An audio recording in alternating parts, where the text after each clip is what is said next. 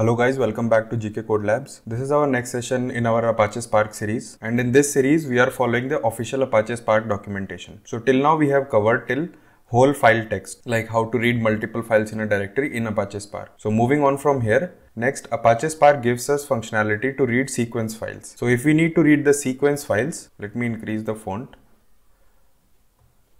So if we need to read the sequence files, same as whole text files, there is a function with Spark context we can use, sequence file.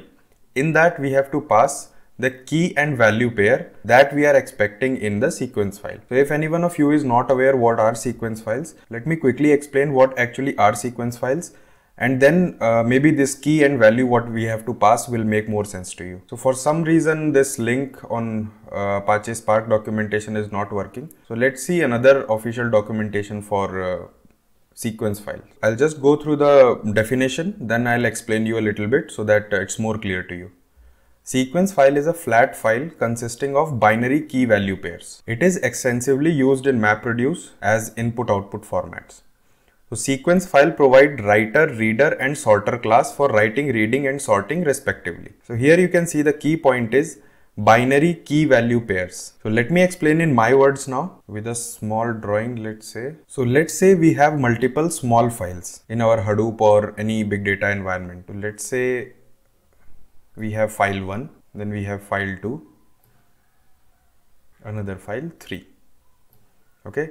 Similarly, we can say like we have hundreds or thousands of files. So in that case, processing such files, Hadoop and Spark can obviously process, like we learned in last tutorial, like we can read multiple files in a directory. So same way we can do for this also, but that is not considered to be very optimal, and this kind of read operation of multiple files is very expensive. So there is a concept of sequence files, in which case what we can do, we can merge multiple such files into one big file.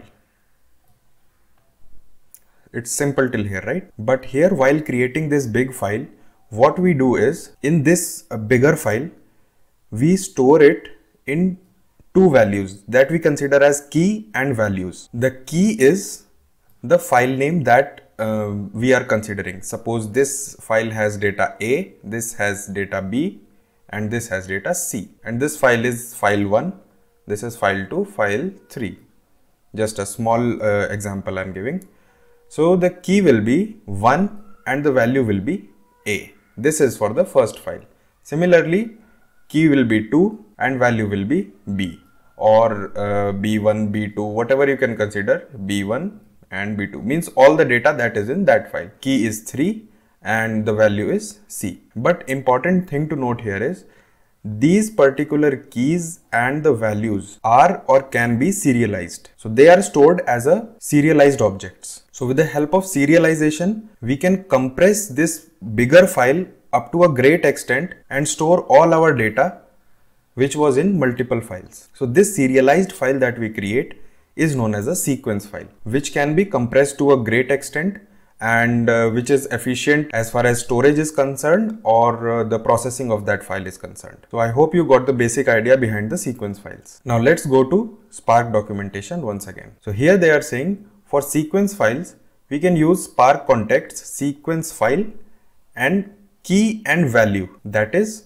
the type of serialized object that we are expecting as a key and type of serialized object that we are expecting as value. You can see here where K and V are types of key and values in the file. These should be subclasses of Hadoop writable interface, like int writable and text. So what does this mean? Hadoop's writable interface. So when you are serializing or deserializing this as per your requirement for writing or reading, these should be subclasses of writable interface, so that while processing, the JVM can understand what type of serialization is to be applied to serialize or deserialize the keys and values. So let's see one small practical of how we can read a sequence file. So currently I don't have a sequence file as of now. So what we will do, we'll create some normal text files and we'll try to serialize those files. So it will be better, you will know how to create sequential files, and also once that file is created, we'll try to read that back into a RDD. So let's open my IntelliJ. So for convenience, I have already created the boilerplate code. It's very simple, like spark conf app name and the master values and created a Spark context. Let's suppose we have a few text files, day 1, and it has some values 10, 20, 30 and some text. This is 4th line. And another day 2 that has 100, 200, 300. Now let's consider these two files as what I was explaining, these small files. So one is day 1, 2 is day2.txt. We have currently as of now 2 files. Now what we have to do? We have to create this sequential file. Let's see how to do that. So let me go to my Scala object. So first let's read these files normally. So val, let's say normal file is equal to sc dot, these are the normal files, so let's read it like text file, and let's give the path of this directory. So copy path. So like this, if we give only till directory, all the files data will be read. If you are getting confused, like in last session we discussed whole text file, why we were using that if we can read entire data like with the normal.txt file. If you recall, when we are using whole text file, the output that we receive is the file name and the values. But in case we are reading entire directory with a text file, we'll just get the combined data of all the files without the file names that data is coming from. So as of now, what we have to do, we have to read.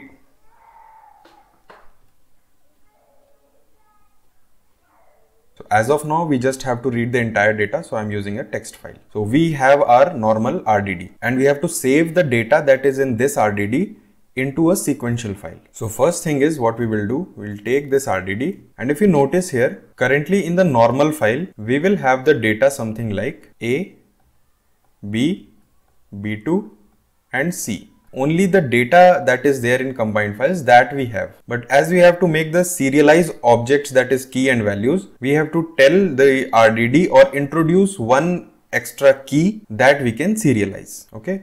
So just to add one more value, what we can do is do a map on this. Let's take the rows as X such that every row, every data is X.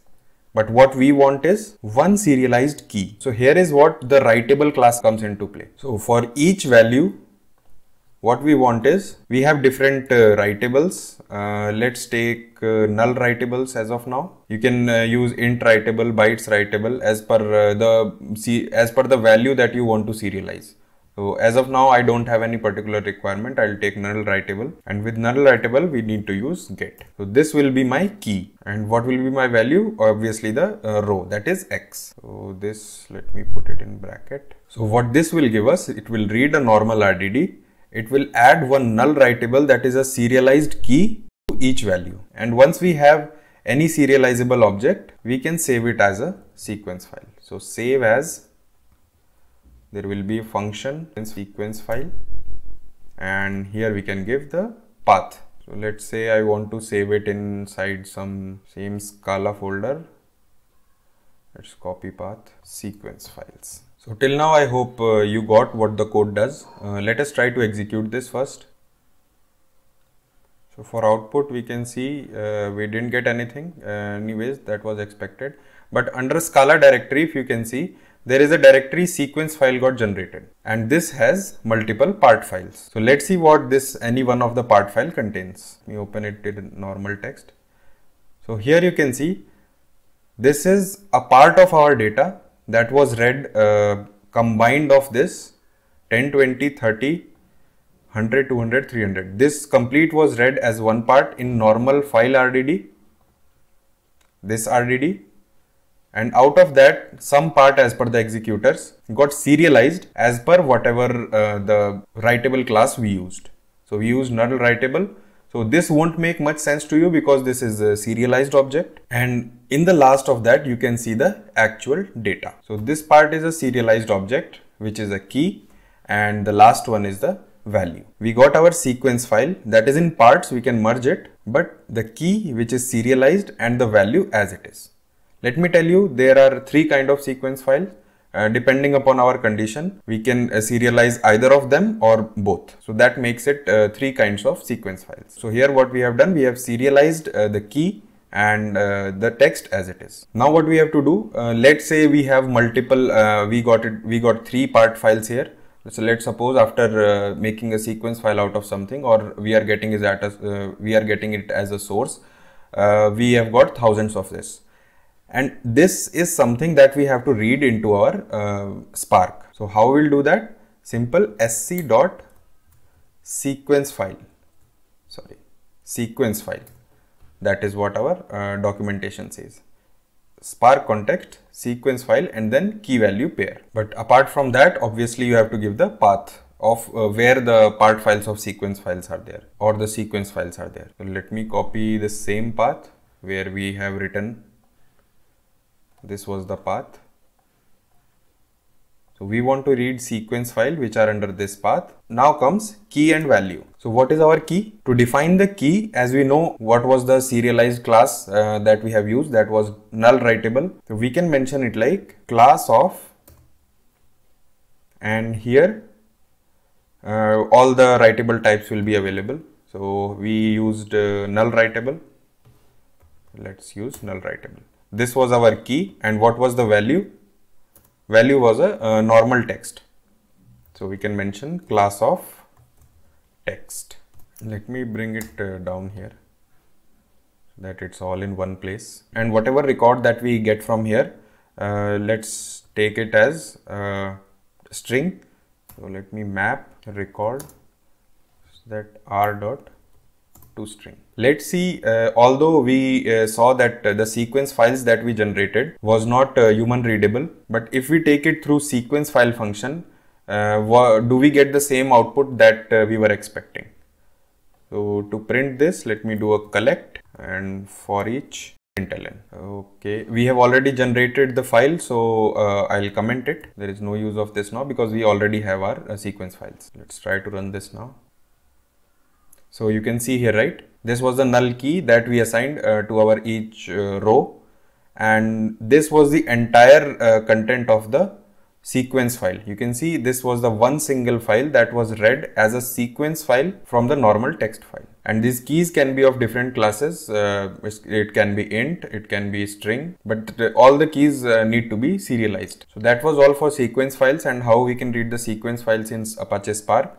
I hope I was able to explain you what the basic idea behind sequence file is and how to operate on sequence files in Apache Spark. So see you guys in my next video. Please subscribe to my channel if you have not already done, and stay tuned to Apache Spark series.